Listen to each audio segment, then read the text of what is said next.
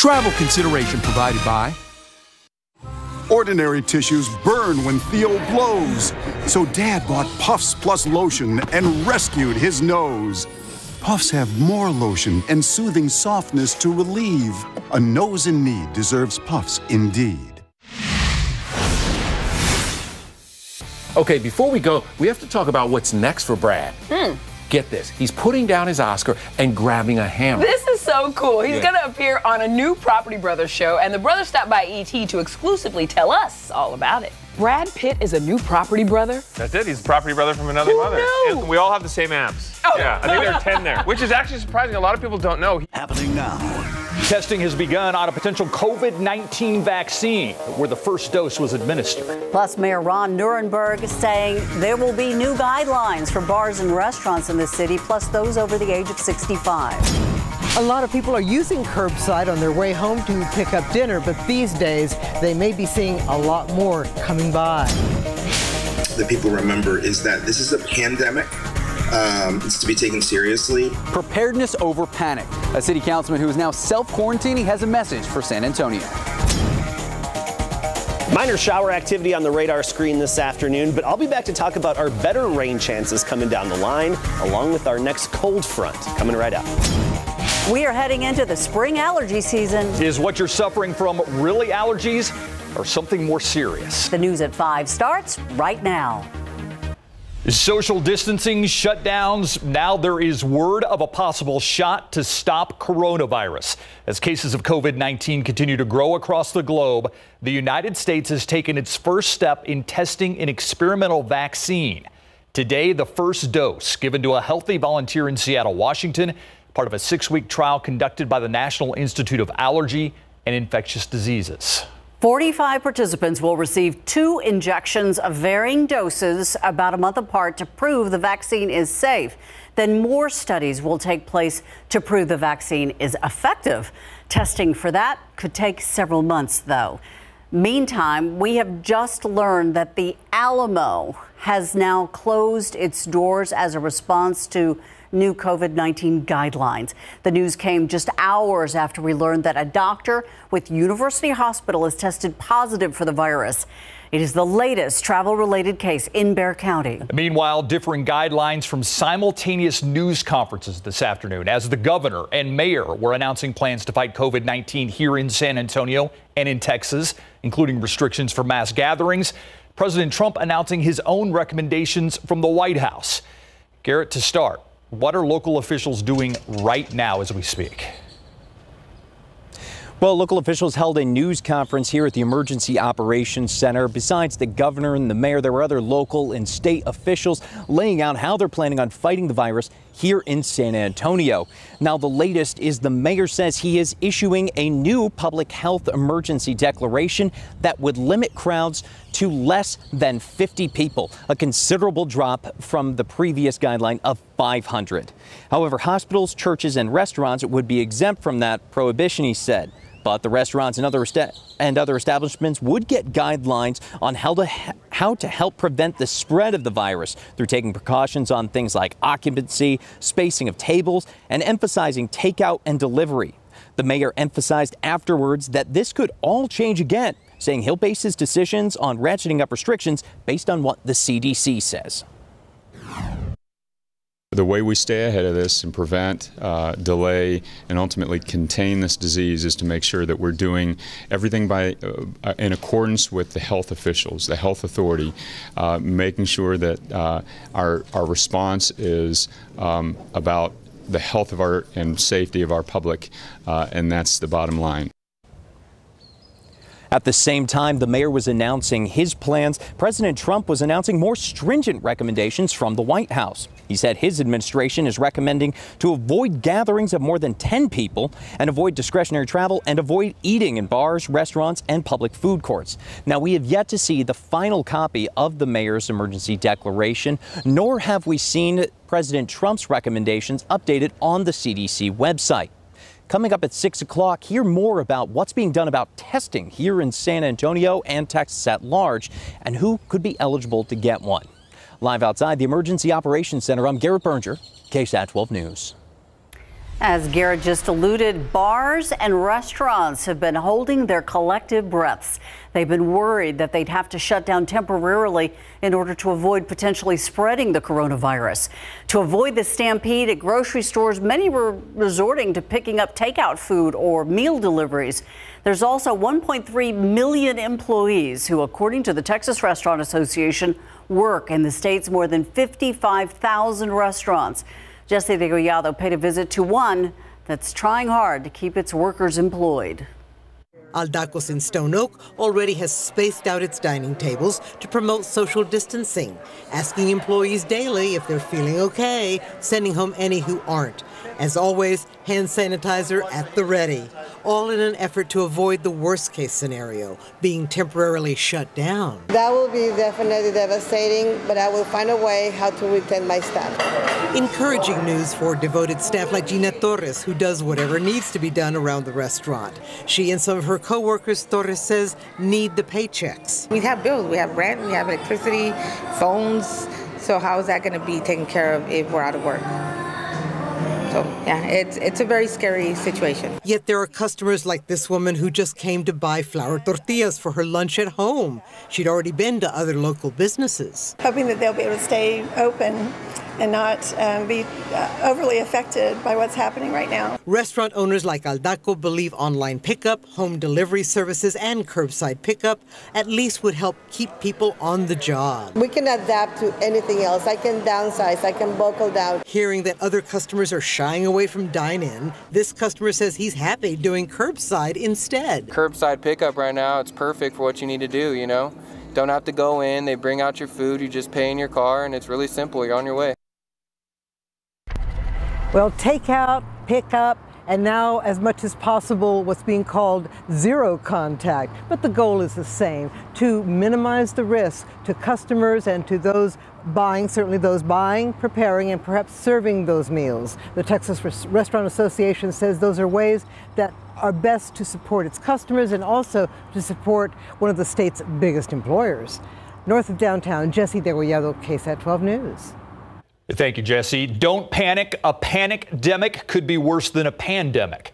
That's the message a San Antonio City Councilman, who is now self-quarantining, wants to convey to the rest of the city. Max Massey spoke with District 8 Councilman Manny Pelaez about what led to his decision and his plan going forward.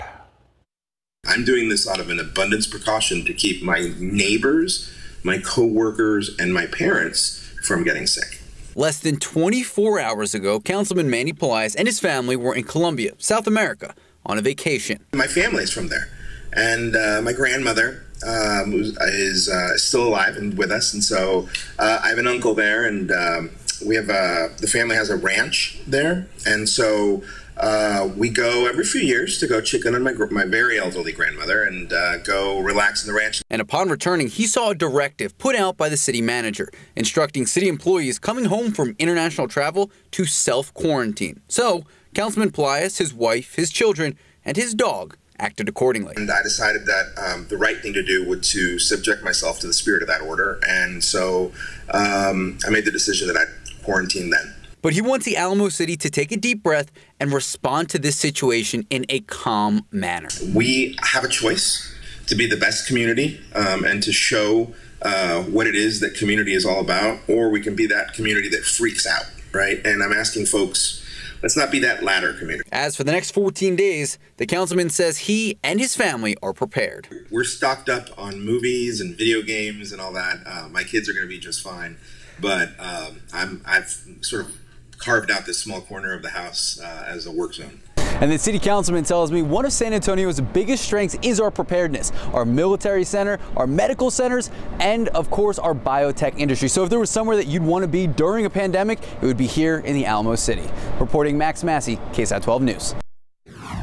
While the city is asking people to stay home as much as possible, VIA taking extra steps to make sure that those who need a ride to work, need to go to the doctor, or even make the trip to the grocery store are safe. VIA says seats, rails, and handles on its buses and vans and in its facilities are all being regularly disinfected. They say restrooms are being cleaned 3 times a day to reduce the risk of infection. Precautionary measures like what VIA in the city are doing are being taken all across the country. More than 30 states have now closed public schools, and more places are issuing sweeping closures of restaurants and bars, too. ABC's Trevor Ault has the latest from New York. Across the country, dramatic actions are being taken in a desperate effort to slow the spread of the novel coronavirus. Even more states closing public schools. More than 30 million students kept at home, while full states like Ohio and Illinois and major cities like Denver and New York City are outright banning dining inside restaurants and bars. This state is doing this state is doing this city is doing this. It's chaos. I think it actually feeds the feeling that the country's out of control. And as the number of confirmed cases rises in America, the medical community is only hoping to keep up with rapidly increasing demand. More states like Florida introducing drive-through testing facilities, ventilator manufacturers attempting to ramp up production during the pandemic, while concern is growing that care providers and hospitals are running out of masks. Medical officials urging other professions like dentists, painters, and construction workers to drop off their masks at local hospitals. Globally, Europe has become the new epicenter for the crisis. Italy reported its death toll has surpassed 2,000, with hundreds more dying from the COVID-19 virus today, despite a total countrywide shutdown. Here in North America, Canada has now closed off its borders to foreign nationals, though Americans are exempt for now. These measures will help save lives. The U.S. has now had more than 70 deaths caused by COVID-19, the majority of them in Washington state. That state and New York, on opposite ends of the country, have the most cases in the U.S. right now. Trevor Ault, ABC News, New York. Back here at home, Governor Greg Abbott has waived state requirements for the STAR test this academic year. He's asking the Department of Education to waive federal testing requirements as well. All San Antonio school districts have extended spring break this week. Abbott said the Texas Education Agency working to develop an at-home curriculum. And while classes are canceled and students are home, several districts are making sure kids aren't going hungry. Today, the first day, students and families picked up free curbside meals. We spoke with parents at Stall Elementary in the in the Northeast ISD, where some of those meals were handed out today. I'm exceptionally grateful that that's one less thing I have to worry about, and they're excited to make it an adventure, so it's a reason to picnic in the front yard. Again, if you have kids staying home another week, don't forget a lot of San Antonio area school districts are still providing the curbside meal service. Right now on KSAT.com, we have links to which schools are offering the services, which students qualify, and of course, as we separate COVID fact from fiction, you can find all our COVID-19 coverage on ksat.com/coronavirus. 4 states preparing to hold primaries tomorrow, but as the coronavirus crisis casts a shadow over the Democratic race, some are wondering if the elections will be safe. Whitney Wild is in Washington to explain all this.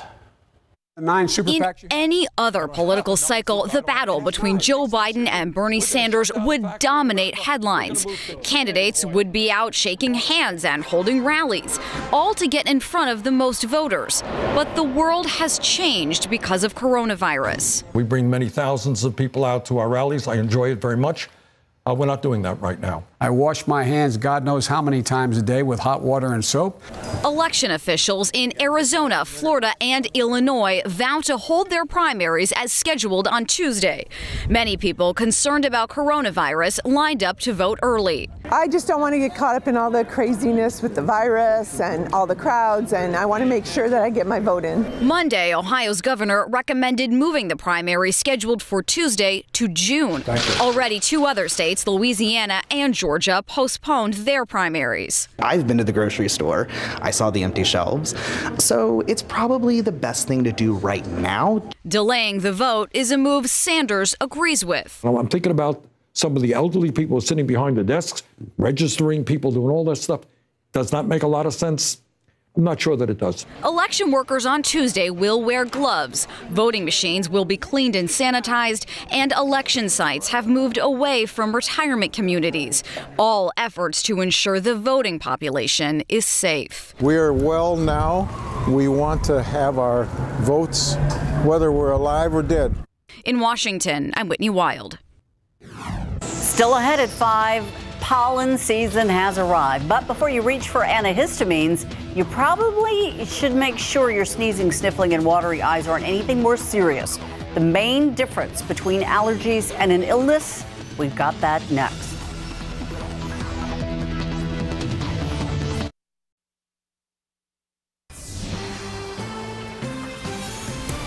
It is that time of year, the sneezing, the sniffling, the watering eyes. We are headed into spring allergy season.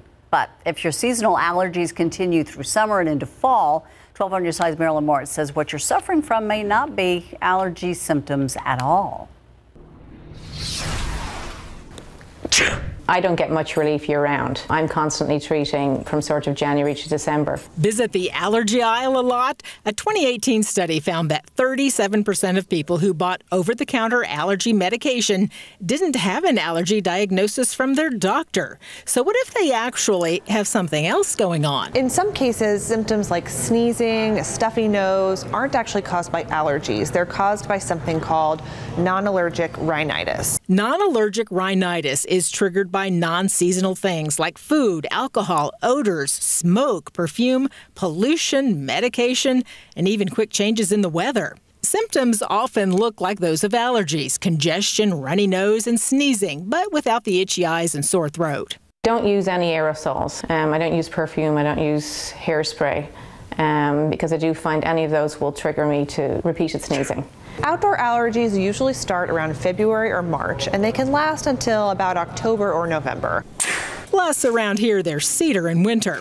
If you're not sure what you're experiencing, a trip to the doctor for an allergy test may be in order. And if non-allergic rhinitis is the cause of your suffering, an allergist can prescribe relief. Marilyn Moritz, KSAT 12 News.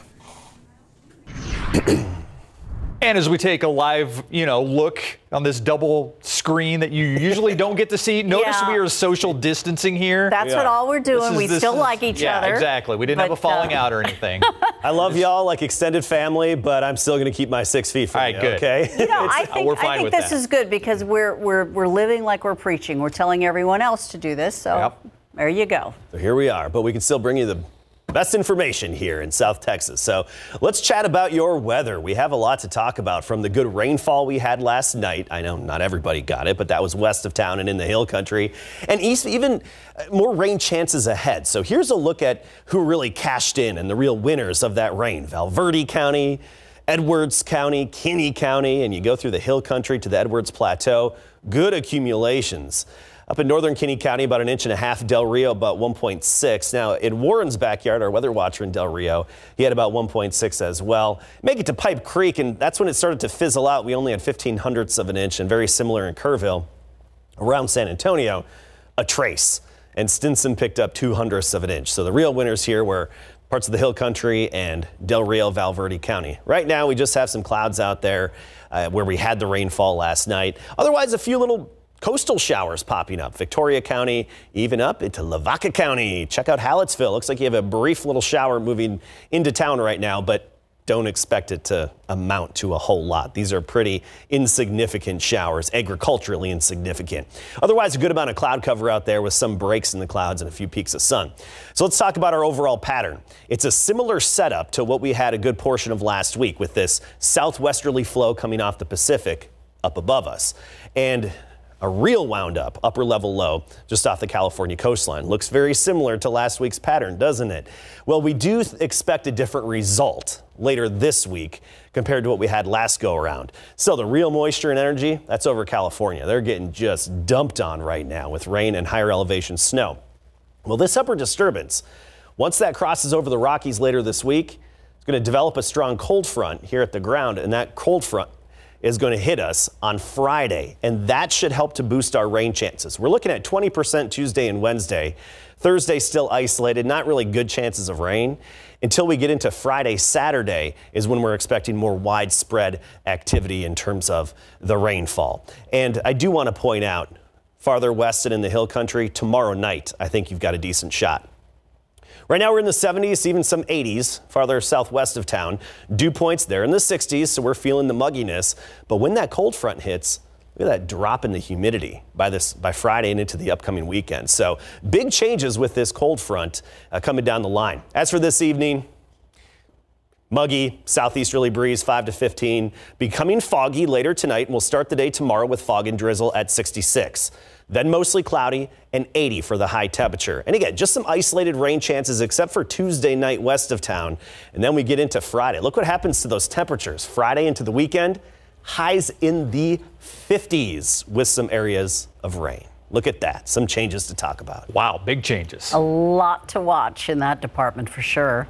Well, I'm glad that the Cowboys and the Texans gave Greg Simmons something to talk about today, because I was worried it was going to be a slow sports day. You may need to go on vacation. It's been anything but though slow. And what's strange, we thought the Cowboys would be the big story, not this trade with the Texans that everybody is questioning. When we come back here, Dak is hit with the franchise tag, and the Spurs Sports Entertainment employees will continue to be paid.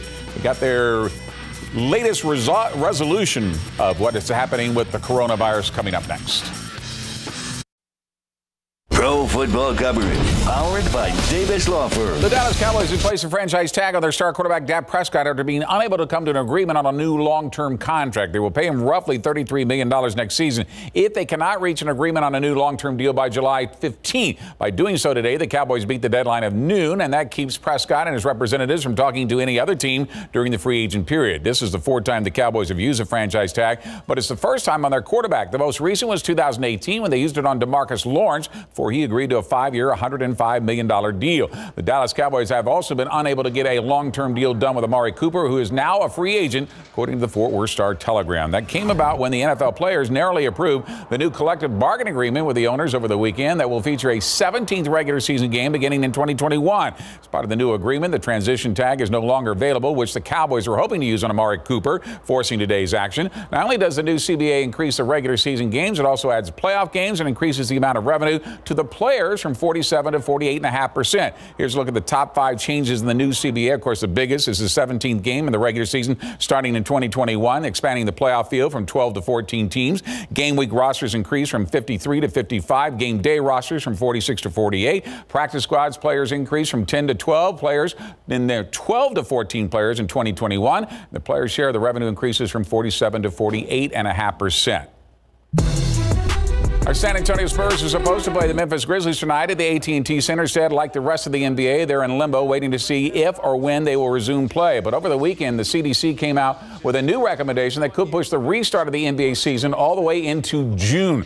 NBA Commissioner Adam Silver had originally said the hiatus would last at least 30 days after Jazz center Rudy Gobert tested positive for the COVID-19. But now the CDC is recommending that gatherings of 50 or more be prevented for at least the next 8 weeks. Now, instead of April the 10th, we're now talking about going well into May, with NBA owners believing June would be the earliest to start for playing again. And if they do so, it would be without fans. Spurs Sports and Entertainment has announced the formation of a fund totaling over $500,000 that will ensure the organization's part-time employees will be paid through the end of the Spurs season and the Rampage season as well, even if they don't play again. That announcement made this morning by SSNE Chairman Peter J. Holt. More on that coming up at 6, and more news in just a moment.